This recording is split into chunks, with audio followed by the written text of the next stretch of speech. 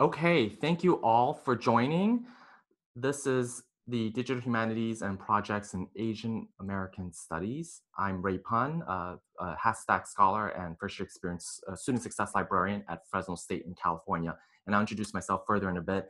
Just wanted to say thank you all for joining. And if you have any questions or comments, feel free to put in the chat box.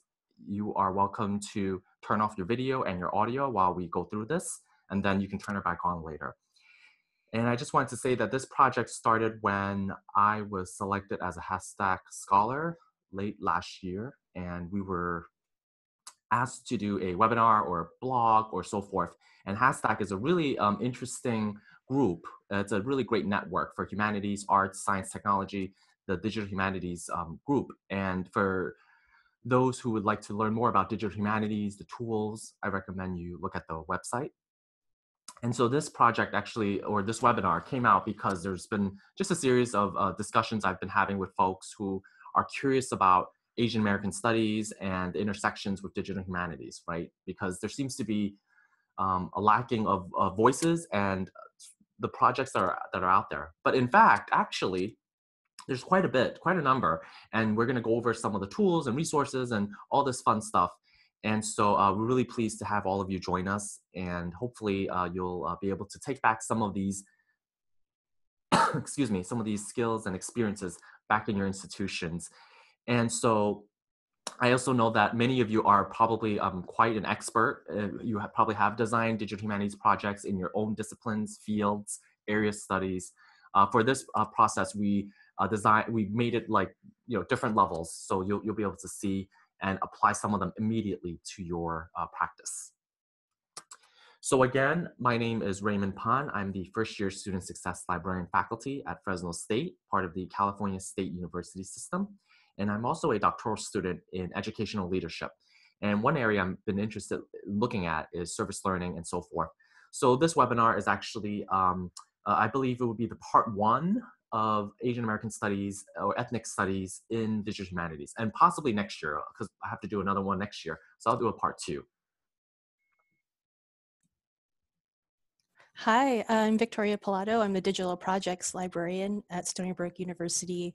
Just want to thank Ray for inviting me to participate in this webinar. I am not a HASTAC Scholar.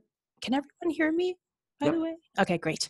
I'm not a HASTAC Scholar, but I did have a wonderful opportunity working just for a short, very brief amount of time with the HASTAC Scholar, a graduate student in English here who's taking a digital humanities course, and we met briefly so I can teach him Omeka and how to use that in his digital humanities project. And I'm very impressed by the HASTAC Scholars, and I'm very happy to be here. Great, thanks. Now, since many of you are coming from all over the world, I recognize your names. Please feel free to type in the chat box where you're from, and you can also tweet, live tweet it. You can tag us. Our handles are down there, and HASTAC Scholar is the hashtag. But please feel free to share where you're from, what institution, are you a professor or a librarian, in the chat box. We'll give it a minute or so.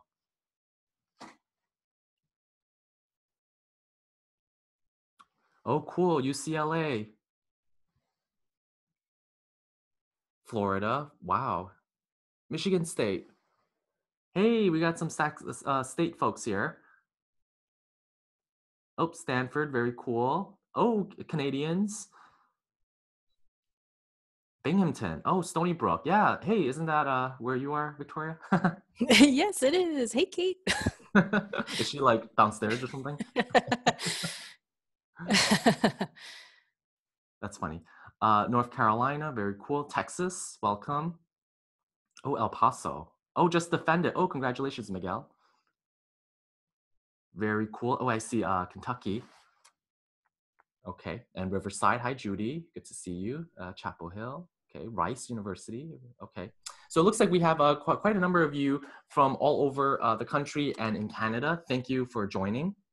And I really wanted to say, you could be basically doing other things like having lunch or doing yoga or something, but you decided to sit here and listen to us. But actually, you may be doing that too. I can't see, but Again, really appreciate you joining us today. And so basically what we're gonna do is talk about these three areas. The first is looking at digital projects in Asian American studies, which is actually quite a few that we have dug up from our own experiences. And Victoria will talk about her Stony Brook University libraries or her work experiences, some case studies there. And then we'll really dive into the intersections of digital humanities and activism, and basically how that in itself has been so fundamental, right, in order to push for new ways of thinking, innovations, engagements with the community, especially the ones that are marginalized, and how do we foster those relationships. So first, as everyone may or may not know, May is the Asian Pacific American Heritage Month. It's actually quite fitting to have this webinar specifically to address and highlight this. And so that's why I had timed it early on to have it in May. And so just to let you know that this is actually quite an interesting time because it's also the end of the semester for those who are in a semester system, and you can design projects to showcase them specifically on different themes, right? And May happens to be one specific topic that you can work on. And with that being said, I think for, excuse me, for Asian American studies in digital humanities, we're really thinking about critically about the field, right? Excuse me, and how this webinar is really about two different fields that have traditionally been defined as and methodologically and ideologically separate, right? There's Asian American studies and Asian studies, and they happen to be constantly, unfortunately, conflated, right? But they're different areas. And so Asian American studies has in turn focused on racial and ethnic categories and citizenship in terms of what is it to be a citizen in the United States. So really creating that space, right, for that both fields really to investigate those interconnections can really help us think more about the regional, transnational, and local identities, and really reconceptualizing Asian American studies. And so digital humanities in itself can really provide that kind of opportunity to do that. And we're gonna be exploring those issues. And so another question you might wanna ask yourself when you're thinking about Asian American studies in digital humanities is, how do these research questions in the projects address or support libraries or librarians? And Victoria and I, we are librarians. And for many of you who might be scholars and academic teaching faculty, we're happy to share our strategies and ideas to help you collaborate possibly with your librarians or give some ideas out there. And basically, what are the roles, right, of librarians and libraries today in supporting this field? And finally, we want to really address and reconcile ethnic studies, activism, intersectionality, and digital scholarship, like with this whole notion that the idea that we're trying to create new innovative scholarship, but we're also trying to remember that there are these pressing issues that's going on. For instance, Pacific American culture and studies. And so this is quite interesting. I had positioned this title as Asian American Studies because I think for many of us, we are familiar with the discipline. There is an association of Asian American studies, but the lacking of Pacific American studies or the marginalization, right, in terms of not being able to be the Asian Pacific American studies. And I see that there's some places like San Francisco State University, they have Asian Pacific American studies, I believe, or some other universities. But in terms of the traditional field, Asian American studies, under ethnic studies, what do we do with groups that are not in those necessarily categories or represented? And actually, we'll be looking at some of those projects and how do you create that visibility for those cultures that are not represented. So first, I wanted to review some of the projects that we've found. The first is the South Asian Oral History Project in the University of Washington Libraries. And so this is quite interesting. This is a partner with Deepa Banerjee, who is a South Asian Studies librarian up in University of Washington, and she works closely with the community, with different academic groups to create and facilitate oral history videos. So this is actually a grander project. She's been working on this for quite some time, published quite a bit.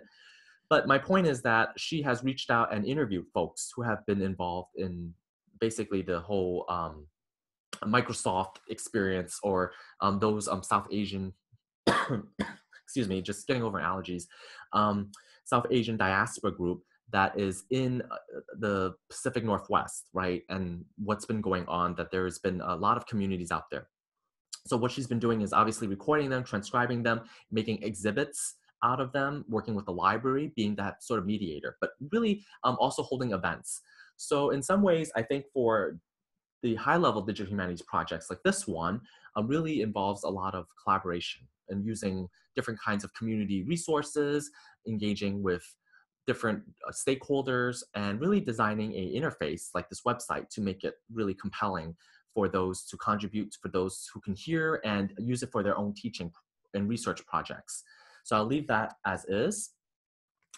So I've previously worked at the New York Public Library, and one of the things I worked on was supporting our NYPL labs back in the day, where they designed this project called What's on the Menu. And this is really a simple, straightforward menu collection that's been digitized, but looking for transcriptions, looking for people like us to transcribe these menus from all over the world, from all different languages in different time periods. And what's interesting is that the collection with my, back in the day, my colleague at New York Public Library, Rebecca Fetterman, who is the culinary studies librarian and now the coordinator for humanities and social sciences, she still maintains this. It's really a great opportunity to look at different kinds of menus and so forth. And it's open source, anyone can do this. And when I was basically one of the research librarians working with different history groups, particularly in local US history and immigration history, we had them come into the library and transcribe. And we wanted to focus specifically on these kinds of menus, like Chinese menus, like restaurants, right? And also Hawaiian. And what it tells us is different kinds of ingredients, different kinds of food and representations for whom, right? Like who are the audience? So this project in itself, obviously you don't have to start collecting menus to do it. You can start using this database, this digital humanities projects for your own teaching, and engage with your students to ask questions about what kind of food, who are the audience or the customers, the location. And of course, most of them are from New York, the menus, but it's a telling sign to see the transition of different kinds of food catered to the American taste. And so these menus are obviously, a lot of them are done. When they're done, you could see that means that they are fully transcribed. But my point is to engage with students, with the local communities, the Chinese communities, the Hawaiian communities, Pacific Islanders, so forth, and looking at what has been created and who owns restaurants. It usually does tell you in a couple of them. And it's quite interesting to see that it's a mix, right? You got people who are the heritage folks who actually manage restaurants and those who are not owning the restaurants. And a lot of them are in hotels. What does that say about that as well, about the culture? And is it some form of cultural appropriation? So I think, you know, these different periods also putting into the position of major events in world history can really give some context, right? Because I'm sure if you look up Japanese restaurants in the United States during the 40s, you may get a different kind of perspective, which I haven't actually done that, but I feel like I want to try now and see. But I'm guessing it would be quite different because of the elements of 9066, the executive order, that we'll talk more in a bit.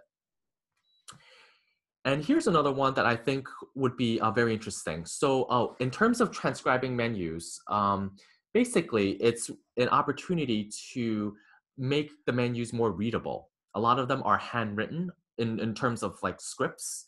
So a lot of them are not really ineligible or like not readable, right? So that's sort of the way of transcribing them, and you can do it digitally. So there's a lot of crowdsourcing. People do this with Civil War diaries. That seems to be the latest and hottest thing, you know, for the digital humanities projects. But we have menus that could seriously be used to transcribe or translate. There are also, you see here, there's a German, I think this is probably German or some other language out there that is not necessarily accessible.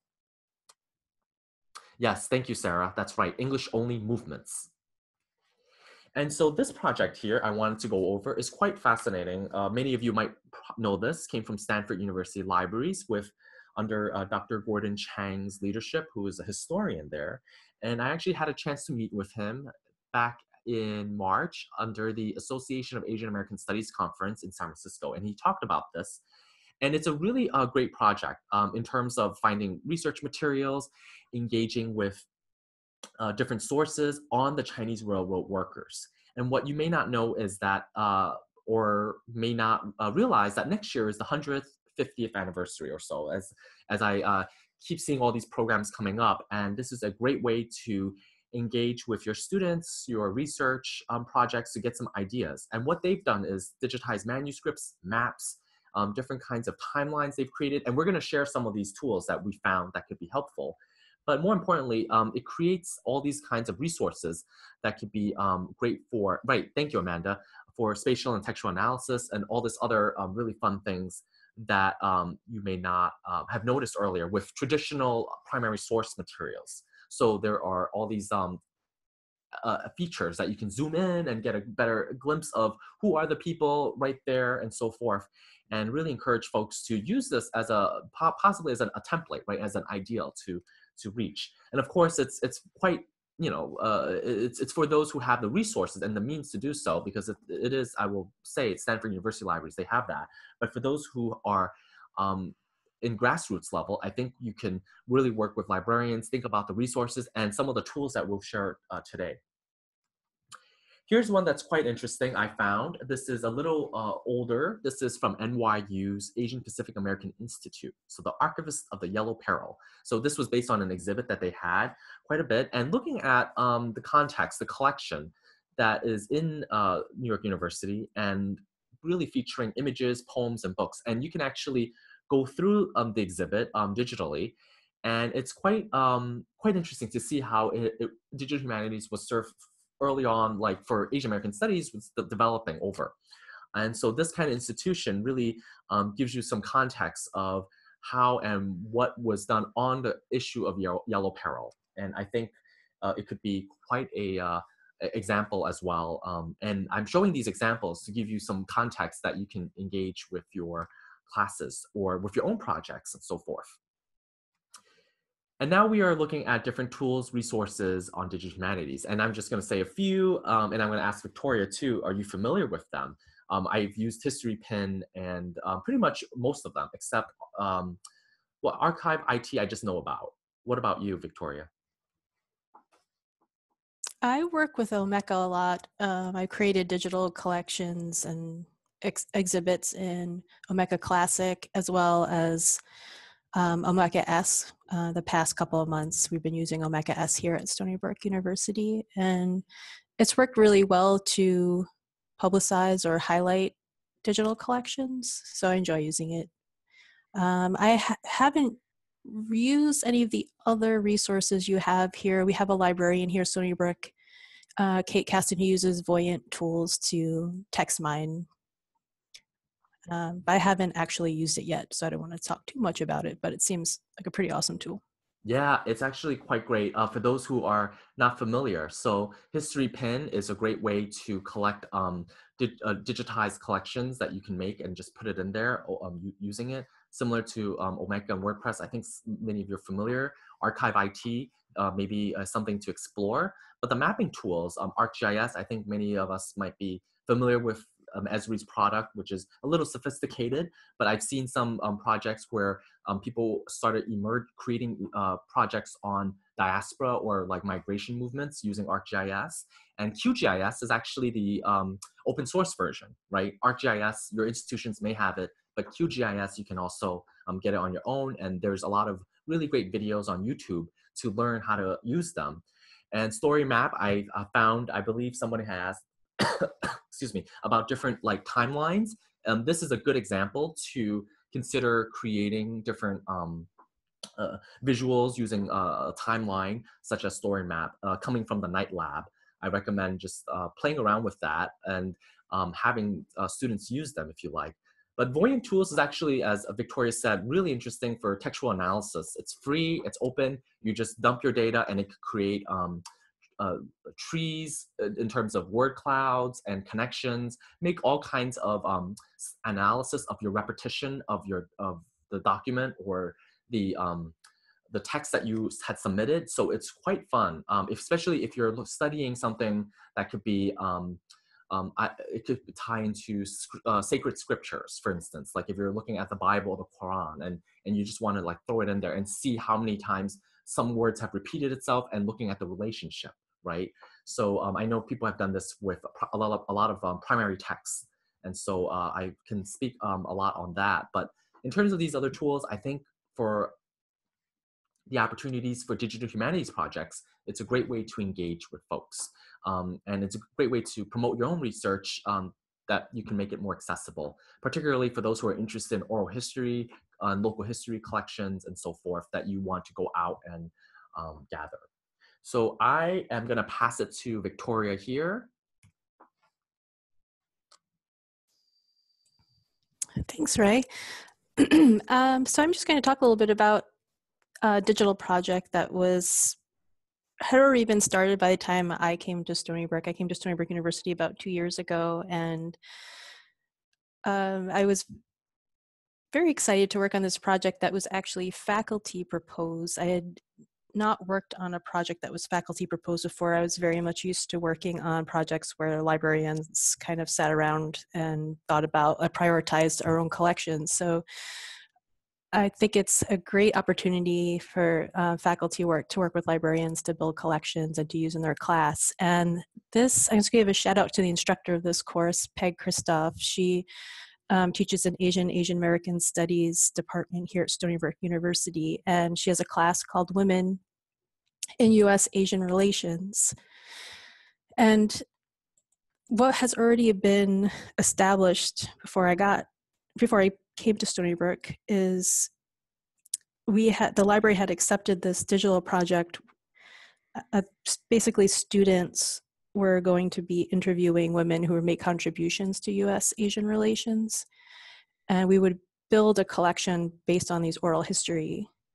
I call it an untraditional oral history just because the collection that we're outputting to the public does not actually consist of the recorded interviews.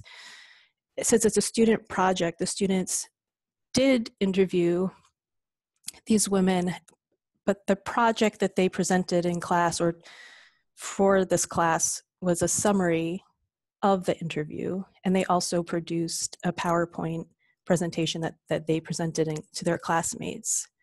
So I'm just going to read a little bit how the instructor describes this project. It's a final project. Students and women in U.S. Asian relations set out to interview women who are committed to enhancing U.S. Asian relations. Women's contributions occur at many different levels of society and encompass a variety of occupations. In conducting oral history interviews, students prepare documentation for the Melville Library's digital collection, and in the process acquire deep knowledge about women's social, cultural, political, and economic roles in the United States and Asia, which includes those in Asian American communities. You can go to the next slide, Ray. Thanks. So these are the 3 files that are presented in our Omeka collection. So this collection was built using our Omeka Classic and will be moved to Omeka S shortly. I received Word documents, PDFs, and PowerPoints, and I prepared the files. I made archive copies and also access copies. Dealing with PowerPoint, I decided to create a PDF of the PowerPoint just in case a user could not open a PowerPoint in Omeka, or just cannot open a PowerPoint in general. And next slide, please, Ray. So this was my first oral history project as well, so I had to do some research. I studied copyright before, so it was very interesting and great to learn that the interviewee in oral history holds the copyright to their interview.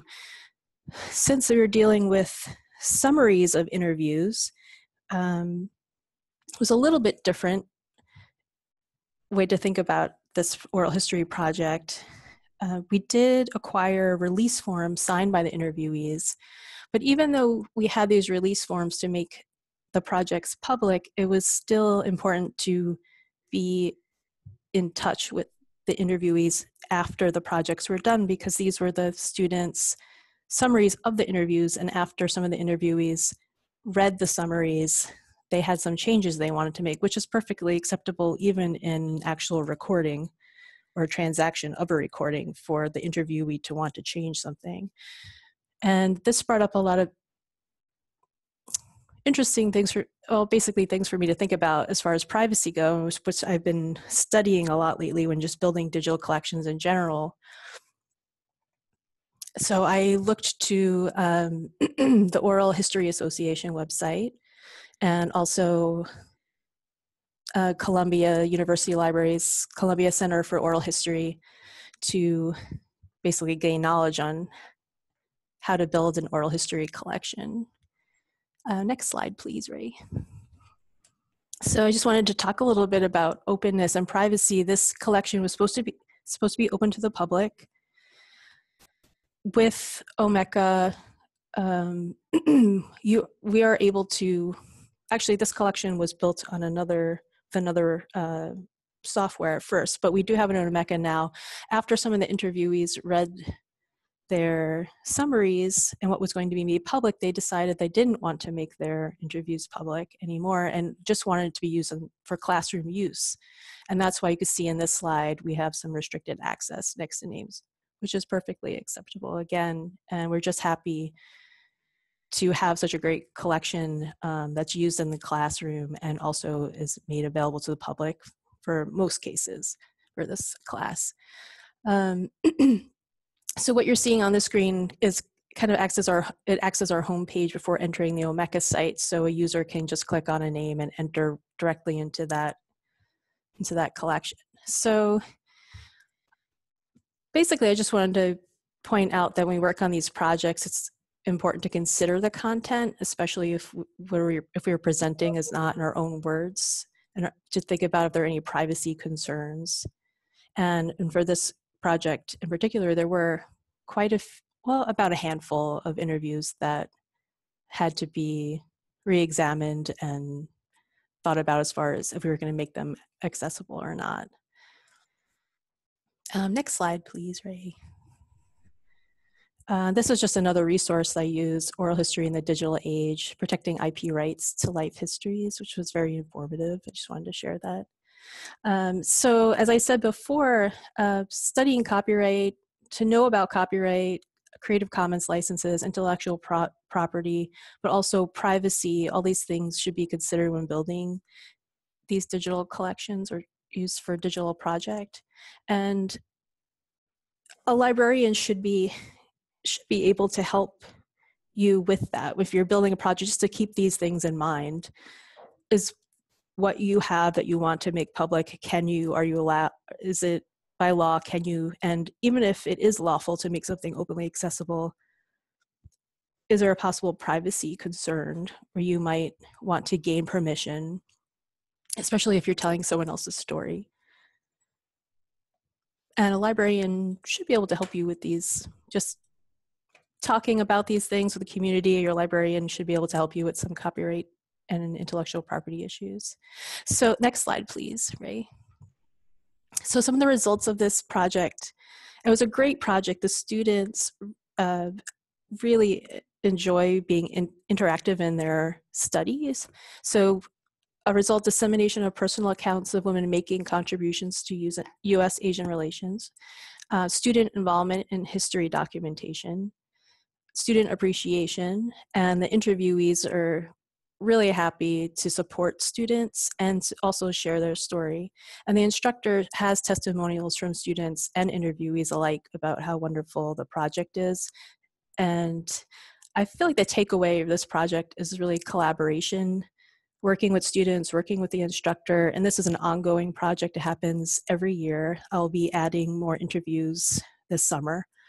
And getting involved with the community, learning about what's important to them, listening to all the stakeholders involved is the end goal, to have a great digital collection that you can hopefully make accessible. And I am done. On to you, Ray. Oh, yeah, thanks. That was really interesting to hear about the copyright. I always forget about that. I'm sure for, yeah, like the oral history in University of Washington, FIPA probably had to get a lot of copyright, agreements from the local communities. Yes, very important. Yeah, so thank you for that. And so now we'll move on to another case study that I have been working on. And it's actually about 9066. For those who are not familiar with 9066, as I alluded to earlier, it's an executive order where when the President of the United States had signed a executive order to ensure that Franklin D. Roosevelt in 1942 authorized the Secretary of War at the time to prescribe certain areas as military zones for Japanese Americans, German Americans, Italian Americans in US concentration camps. Now, I'm saying this because I think for many of us who are in Asian American studies and who are teaching history and these kinds of really important issues, a lot of people just seem to have forgotten that this existed. I mean, there's been some really interesting discussions I've been having lately with folks who are not familiar with this and it seems to be under the radar. So what happened last year was that it was a remembrance of the 75th anniversary last year. And so there were a lot of exhibits, programs, activities, discussions, and so forth. And at Fresno State, we actually did something to support this. We had an exhibit and we also worked on a project that was able to engage with our community. So I'm gonna just throw this question out there as a poll if you wanna respond. Yes, thank you. Art Store has a lot of stuff too. And so this poll right here is Wikipedia. Has anyone organized a Wikipedia edit-a-thon before or participated in one? And you could just type in in the chat box, yes or no, or you could just wait till we get some responses. And Victoria, have you participated in one before? Yes, I have. We had three Wikipedia editathons that I'm aware of here at Stony Brook University, and they usually coincide with our with Open Access Week. I think the first one was STEM specific though, and worked with the classroom in our STEM fields. Yeah, it's very cool. So most of you have said yes, some of you have said no, but it's a great way to really engage with your communities, with your students and learners and so forth. It's actually a great way to improve Wikipedia entries. So what happened was that, as I mentioned, this was signed in 1942 by President Franklin D. Roosevelt and ordering Japanese American ancestry to go into these camps. And Fresno happened to have some areas, designated zones. And what we did was we created an exhibit. Oh, we created an exhibit, but we wanted to utilize Wikipedia as a way to engage students with special collections. We have material cultures, primary sources, online resources, things that could enhance and reveal those hidden voices, collections, and people that were incarcerated. So it's a really great opportunity to engage with your students to work on this project. Now, I will say that this is not necessarily quote unquote a innovative digital humanities project or any of that sense, but it's a way to engage with students using print materials and digital media, right? Because you're using Wikipedia that's open and available, and you're using special collections, and you're trying to make that intersection of ensuring that local communities and their voices, especially those who experience such tragedy in American history, can really be affirmed through these sources. And so, as I mentioned, we had an exhibit here. It was great. And we had done a Wikipedia edit-a-thon to support the exhibit, to have our different classes in Asian American Studies, English, history, to really be part of this movement, right, to engage with what we've been doing. And so I think this is a key element where libraries can really support these kinds of learning efforts with teaching and practice, teaching faculties and teaching practices, but also with the community members. We also invited community members to partake in this community activity. And so I wanted to draw in here these three key points. We're really drawing on the connection between past and present resources. As I said, the exhibits really demonstrate the clothes, the things that people brought with them, and have students utilize that information and put that in Wikipedia or the reference sources that we have as well. And really creating that collaborative space to explore new topics, gaps, or cited resources. We had one student who wanted to focus on Japanese American women's experience, and she was able to find some primary sources, but reference sources too. And so there's also the idea of focusing on hidden histories, hidden collections, things that have sort of fell off the traditional quote unquote history path. And so it's quite a interesting experience. But of course, as we have seen, there's also ways to ensure that what you put on Wikipedia has to be credible and cited. And so we recommended strongly for students to cite everything that they found, particularly reference materials and so forth. And so, as I mentioned in the chat box, yes, they can be territorial. But what we found was that there was a limited articles on specific people who survived the incarceration experience. And that's a telling sign, because we actually have some of that material to ensure that there's more content and more substance, right, to really think about for those who are conducting research in the future or in the present. So this was the flyer, and this was the program. We utilized different resources, reference materials, digital sources, and our archivists. So I partnered with our special collections and the archivists to ensure that we do this event and engage with the special exhibits we have going on. And this was a quite fruitful attempt to work with those who are in libraries, the public service side with the special collection side, because that in itself has always been quite territorial. But this was an opportunity to bridge those gaps to ensure that our community really learn about this experience through Wikipedia Edit-a-thon. And so I thought this was quite a great project. And for those who may not have that kind of reference material out there, and you can also look at this kind of encyclopedia, the Densho, a free online resource, and look at those primary sources and add them into the Wikipedia project. You can do it individually as an assignment and so forth. And yes, thank you for pointing that out. Canadian Japanese have had similar experience as well. So our emphasis was looking at Fresno, the area. And for those who were interested in looking at the experiences of those who have survived and the major ones like George Takei and so forth and his family, I think that drew a lot of interest for those who were curious of how it has impacted the community today. And I think one of the things we wanted to draw on is the parallel experiences of the Muslim Americans going on today, immigrant experiences. And I think it's quite harrowing to see this happening, not to get too political, but to draw on those parallel experiences and to ensure that this never happens again, yes, but is it over, right? That's sort of like the main question. Is systemic racism and oppression in America over? So I think this kind of activity, in addition to the exhibits and all these other programs we were doing, really fosters those dialogue with those who are not familiar with such experience.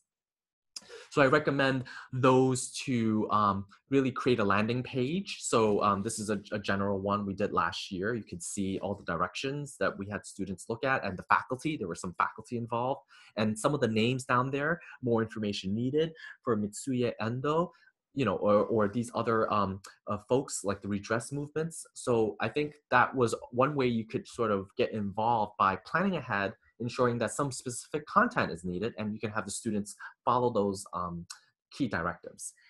And so what really happened? Well, like I said, the community participants were engaged with library reference materials. That's new. I mean, usually they were just sitting there in the shelves and not being touched for years, but this is an opportunity to add new sources and information online. So Wikipedia has a really easy way to cite things, and we then encourage students to identify those gaps and missing information.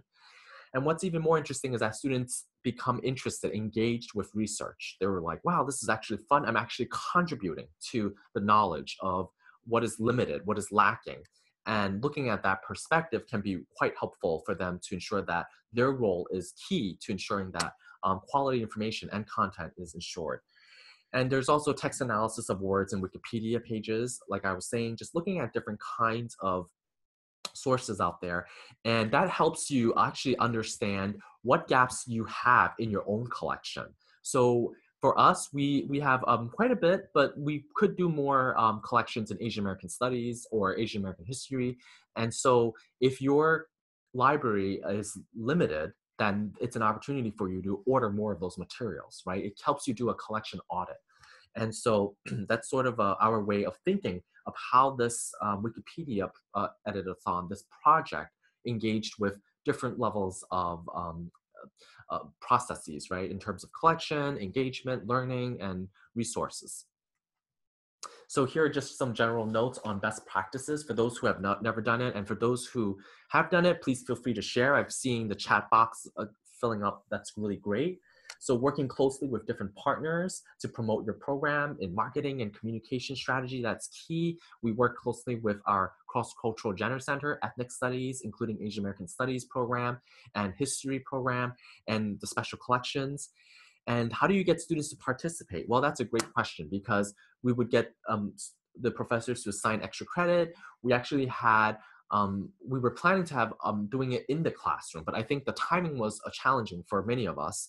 So that's one way to embed yourself in the classrooms and then do it. Of course, that's doable because I'm going to talk about it in the next slide, but that's one way to engage with students. Also having refreshment, that's also important. And having those like students who are writing the school newspaper. We've had those people come in, participate, write about their experience, and that's a great way to promote that that program in itself, even afterwards, after it's over. Assembling reference materials using print and digital, and having laptops available too. And one important point I wanted to make, not to get into this too much because we want to focus on digital humanities project, is really creating Wikipedia accounts in advance, because if you start creating them all at once, they are going to shut you down because they think there's going to be some hacking going on. So ensure that you create a few here and there and have students work in groups as suggested.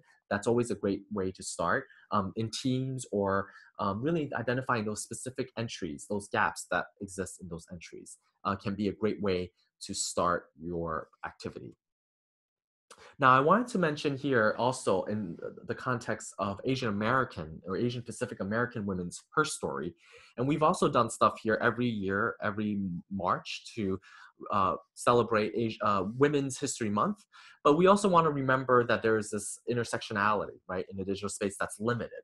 So this came from ARLIS, the Art Library Association of North America, and it's a flyer that we adapted to promote our Women's Her Story Editathon. We were specifically interested in women of color, their experiences, and participating. And so for me, I worked closely with our colleague here, Bang Bang. She's in the picture. She's our Women's Studies librarian, and also with the Women's Studies department. So this was a way to engage with different community groups and also students getting extra credit or just doing it because they want to, they're curious.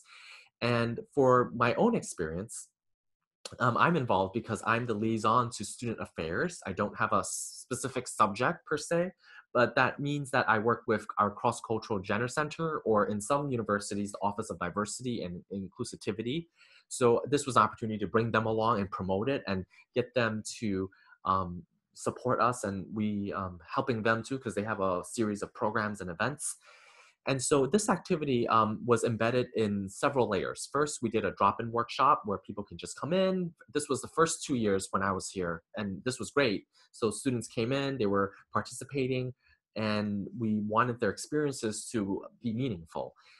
And then the second part, which happened this past spring, was that we were embedded in the classrooms, like Women's Studies 101. We were out there doing it, and you're probably thinking, how do you get a one-on-one class to get involved? Well, actually, I think the professor was really keen on ensuring that there is information on women's studies and that sort of the challenges, right? And looking at the issues going on today, from the hashtag #MeToo movement to gender inequity in pay, and looking at all of these issues.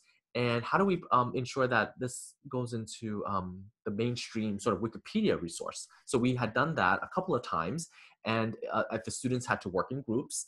And it was also a great way for them to just see how information is transferred, right, from one resource to another. And what we required was a reflection. We wanted the students to reflect on their experience as part of the assignment. And then I checked in with the professor, and she said, yeah, the reflections were mixed, because there were some who got it and some who were like not really getting this Wikipedia project. But she said this was a good attempt to ensure that they were getting involved. Now I wanted to end on this note so we have more time for really discussions, Q&A, for people to share their experiences. So it comes down to this idea of community activism and digital scholarship. And what we have done is shown that there are ways to engage, to promote, to really foster those relationships with marginalized and local communities.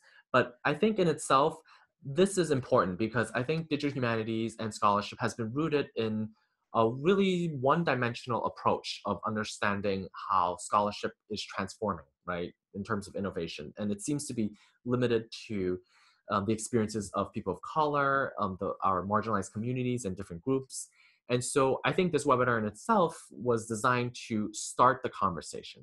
It's not necessarily this is it and off you go. This is the first of many, I believe, and I would be very excited to see more of these projects, more of these webinars, activities going on, because it's important, right, to highlight this really diverse collection that we have, diverse resources, our service, our need to promote inclusivity and diversity in this field. So I wanted to say, in some ways, it really is community activism. You're getting community people involved, you're trying to make change, and that in itself is the essence of really ethnic studies, right? Like social justice and looking at that kind of engagement that might be limited in the mainstream quote unquote academic disciplines or discourse that we see today. So I will end here, and I'll let Victoria, if you have other last words you want to add.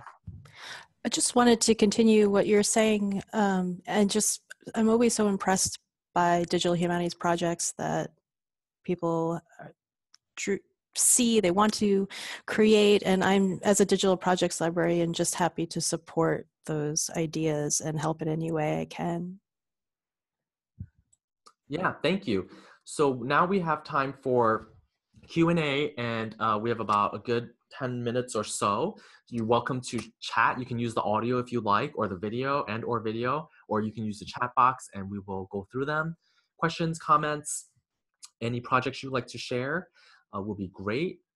Oh, I see here a comment on from UCLA, Jeannie Chen, talking about Asian American literature professor invited her to join the annual pilgrimage to Manzanar War Relocation Center in California. Very cool. Thank you for sharing that.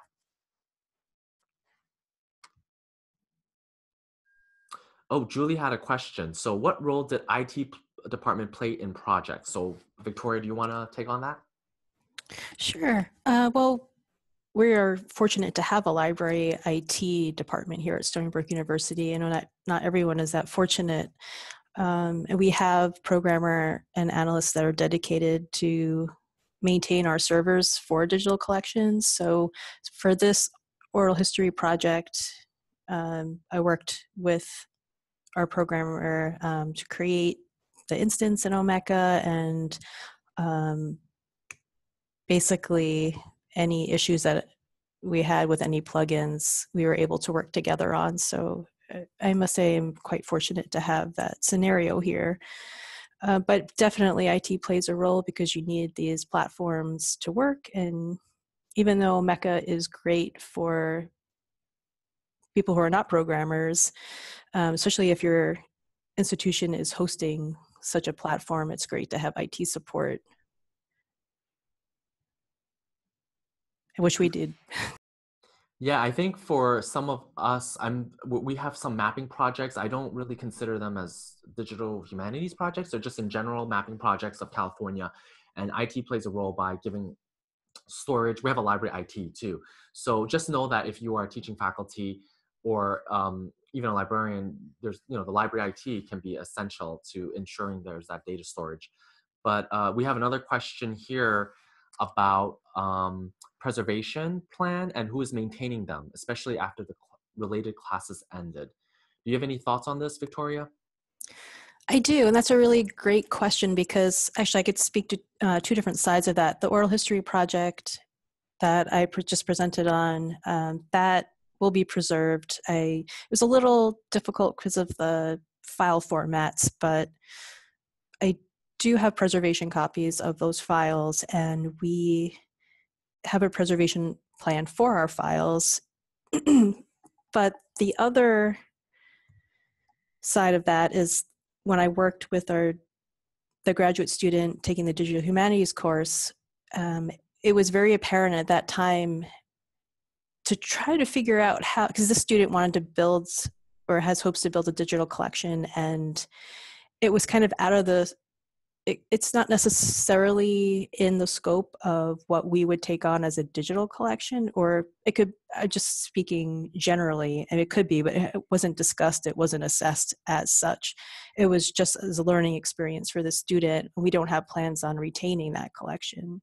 So it became apparent at that time, how do we prepare and help students to take these projects with them after school if it's not something that the library is holding on to, which we are with this oral history project that was proposed by the faculty member.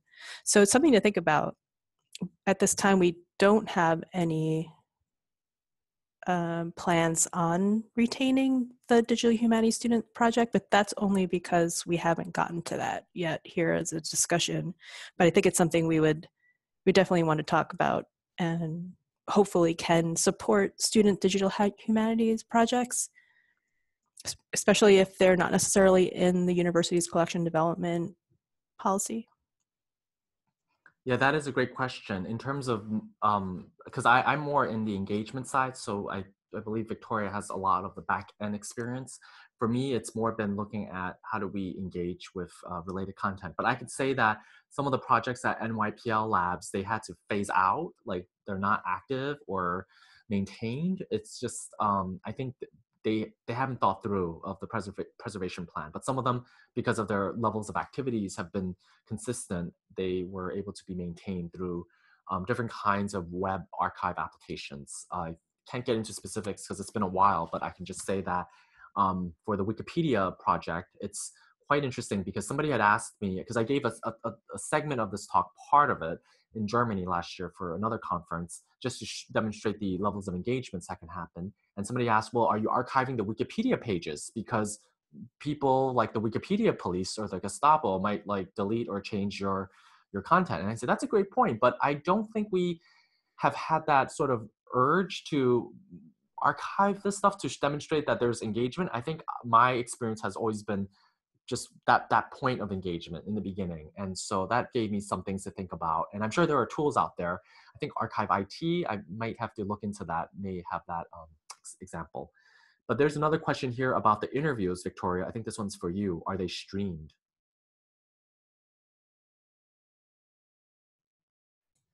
Hi, the interviews are not streamed because we don't have the actual, I have about maybe 5 out of 60 recording files of the actual interview recording. And the actual recording of the interview was not the main content or purpose for the student's project. Well, I shouldn't say purpose. Obviously, it was the main part of their project, but the end goal of what they submitted for a grade or for their project was the summary, their written summary of the interview. So the actual recorded interviews are not streamed, and they are not in the online exhibit. But again, this is an ongoing project, and I constantly in talks with the instructor, and everything we're thinking about that exact question. So I'll get back to you on that. Yeah, there's also, thank you, Anne, for sharing. Congratulations on your award. I believe Anne can share the URL. So there is a question here by Freda Lynn. I write curriculum for K-12 students and work with APA nonprofits to bring APA lessons to classrooms. Have these projects been introduced into primary and secondary school classrooms? If so, are there any outlines or guidelines on how to integrate this? That's a really great question. Victoria, do you have thoughts on this? That is a really good question. The DPLA has a wonderful primary sources for K-12. I'm not sure if any of these projects that you presented on, Ray, are in the DPLA.